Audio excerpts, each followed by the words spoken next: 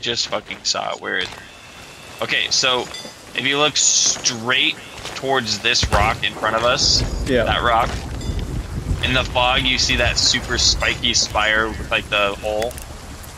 They were passing that. They were like passing it, and they had been going that direction, like from. Wait, okay. Yeah. Then one of those ships definitely got it. It was either that one or the one behind Plunder Valley. No. It was definitely.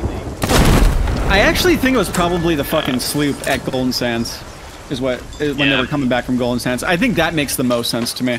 Yeah. Because Golden Sands is close, and they have enough time to come back. The other thing doesn't really make as much sense, but it's still possible.